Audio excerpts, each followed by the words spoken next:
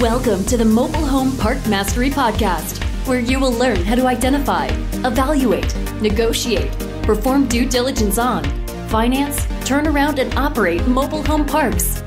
And now, here is your host, the fifth largest mobile home park owner in the United States, Frank Rolfe. Mobile home park owners are simply held to a different standard. In every other business, when you raise the price of your goods or service, it's considered good business. But in our industry, you're told that it's evil, that it's bad. I've had many interviews with many publications over the last 30 years. And the craziest ones are the ones who ask me, why do you raise rents? Why can't you lower rents?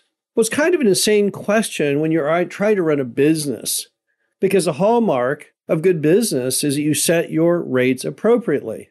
And the problem is, as a mobile home park owner, we're often taking on properties that have never had their rent ever set to market levels. And as a result, as an owner, you have to raise them. This is Frank Rolfe, the Mobile Home Park Mastery Podcast. We're going to talk about the hallmarks of doing a proper and correct and successful rent increase. Now, why do we have to raise rents? Why can't we just leave rents the same for the next 100 years? That's what mom and pop did sometimes. When you look at their books, we bought properties from moms and pops who haven't raised their rents in 10 years, 20 years. So why can't we just go on with that? Well, if you read that weekly review of news articles that I write anymore that you can get on MHU.com, you'll see a very common article is on mobile home parks closing down. It is the most frequent item that I review. And that's simply because if you don't raise the rents to market, there are better uses for the land. There's lots of better uses for a mobile home park property than a mobile home park if the rents are too low. What can you do with them? Well, I don't know. Let's build apartments, build a Home Depot. Mobile home parks are traditionally the perfect size for redevelopment, typically 2 to 10 acres in size, exactly what pad users want. They're typically in really good locations because they weren't built since 1970, so the whole city has grown around them. And they also have really good road frontage. And most importantly, cities hate their guts. So if you want to get a mobile home park zoned into any zoning known to man, you know the city's going to give it to you in order to get the thing torn down. So really, as a park owner, you're in a race against time to make sure your park doesn't get leveled and redeveloped. And the only way you're going to do that, the only way you can keep the net income up at a time when you can take that mobile home park and demolish it and build an apartment complex on it, is to increase the rents. So why are the rents low now? Well, that's simple. The reason the rents are low now is that mom and pops weren't doing a good job of minding the store. Instead of increasing the rents a little every year in line with inflation, they held off for years and years and years. So the lot rent in the U.S. today, the average lot rent is 1/2 of what it was in today's dollars when the parks were built. That's just not tenable. We live at a time where mobile home park rents average $300 a month, when the average apartment rent is now over $2,000 per month. And the average single-family home is over $400,000. This can't go on anymore. And it's not going to go on anymore. As mom and pops are replaced with new, professional, more institutional owners, they're going to raise the rents up to market levels. So if we assume that rents have to go up, it makes no sense to have mobile home parks at rents that are literally 80% less than apartments. Then how do you do it? How do you do it properly? Well, the first thing you want to do to start the mechanics of raising your rent is figure out where you fit with your contemporaries. So you want to do what's called rent comping. You want to comp all the other parks. You want to find out what their rent is, what utilities are provided. And you also want to get a glimpse of where you fit in the spectrum of quality. From the worst park with gravel roads down by the river under the bridge to the nicest REIT property. Where do you fit in that spectrum? And if you make a list off Google of every park in your market, and you studiously call each one and ask them, hey, how much is your rent and what utilities does it include? And you then look at them on Street View and Google Earth, you will pretty soon see where you fit in that spectrum. So the first question is, where should you be? What should your rent be? And more than likely, when you do it, you'll find that your rent, which is maybe now at $300 a month, should be more like at $450. But you can't start the process till you know how you fit in. Now, once you know where you fit in, here are the hallmarks of doing a good rent increase. Number one, are you still going to be providing a good value.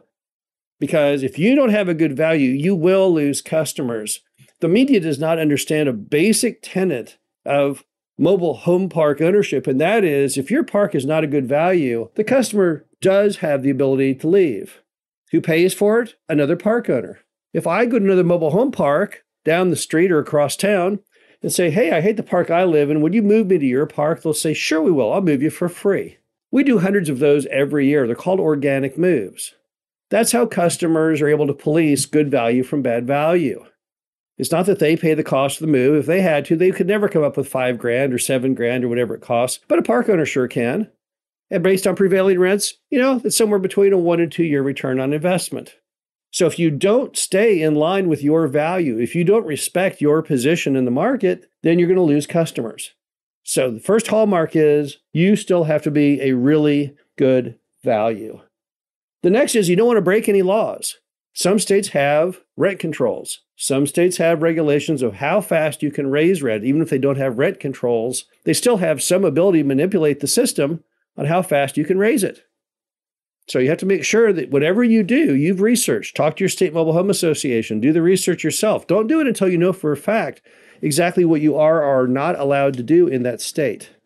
Also, if you exceed where you fit in, and particularly if you exceed the rent that everyone else has in the market, if you're the highest in that market, but you don't belong there, you're $50 a month higher than a REIT and you don't have any of the amenities of that REIT, it's really not going to help you much.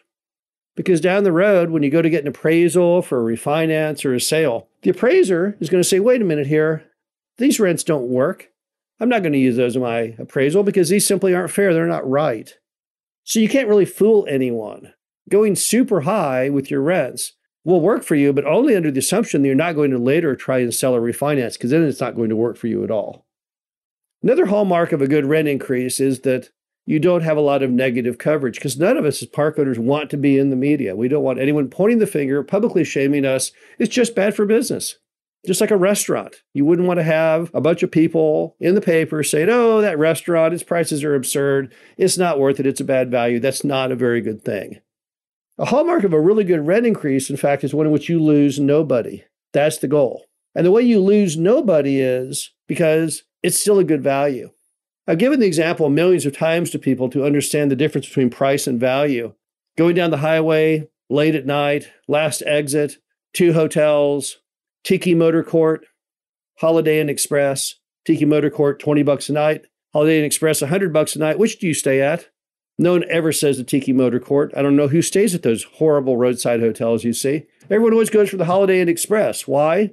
Safety, security, cleanliness. Stay at the Tiki, you might get bed bugs, might get shot. Don't know what's going on. Holiday Inn Express, that's where you want to stay. And of course, the Holiday Inn Express costs 5 times more. So that means all of us humans, we must not just do things based on price point. There must be more to it than that, and there is, and that's called value.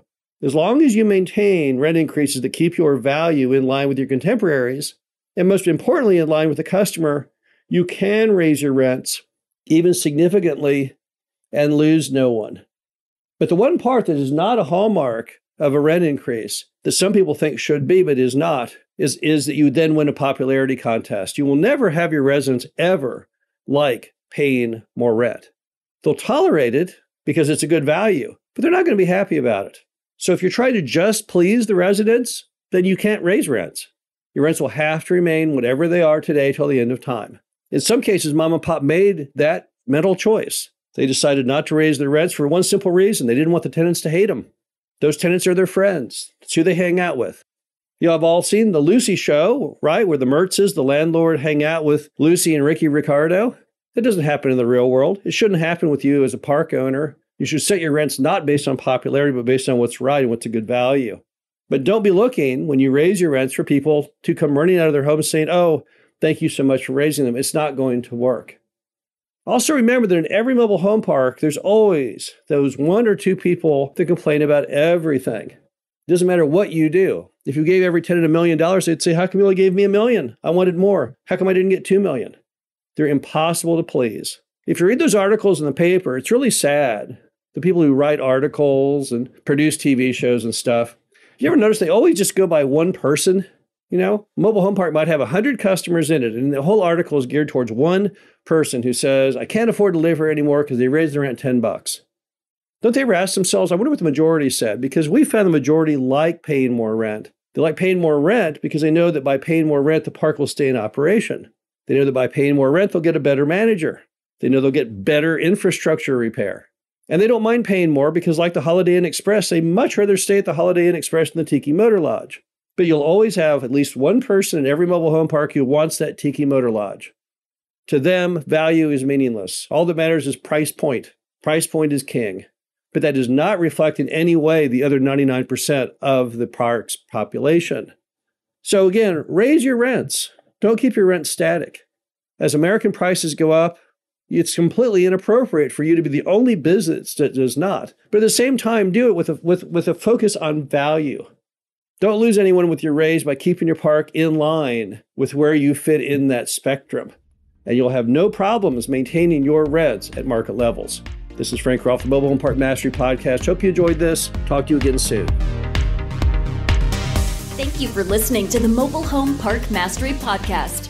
Be sure to visit us at mhpmastery.com to subscribe to the show, read our show transcriptions, and access all of our great information on mobile home park investing.